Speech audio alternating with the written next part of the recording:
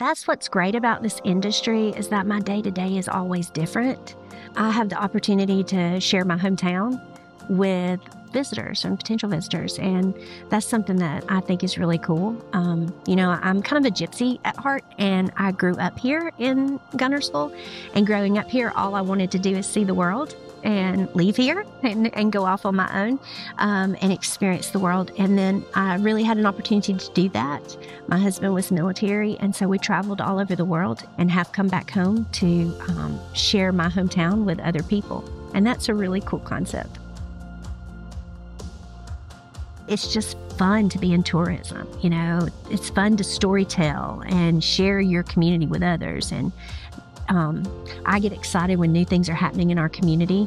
Being surrounded by a community of really entrepreneurs who are doing really cool things, it makes my job so much easier and so much more fun, because I have just this great product to sell.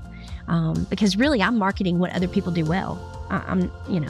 My product is theirs. I'm just proud to be part of it. And in 2018, we brought boat racing back to the lake.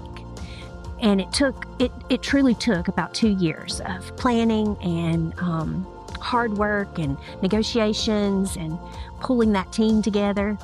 And then we had it, and it was great. And that fall, several of us traveled to Seattle, Washington for the annual boat race banquet. And we received the Site of the Year award.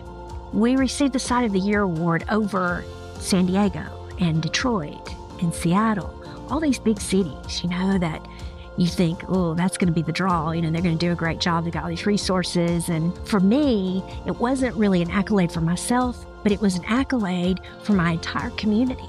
And one of the things that they kept saying is, well, there's Southern hospitality and then there's Gunnersville hospitality. And that made us feel really good, because we felt like we had shown our community to these folks who lived all over the country, and they loved it almost as much as we did. And so to me, that's been probably one of the most memorable moments of my job, is making that sort of an impact on visitors, or being part of a group of people really who make that impact. People might not think tourism is challenging, but for me, there is a challenge. We have to convince people, and sometimes it's hard to convince people to come south, to come to Alabama, choose us over South Alabama where there's beaches. How do we creatively sell a small town? And are we growing our economy? That's, important too.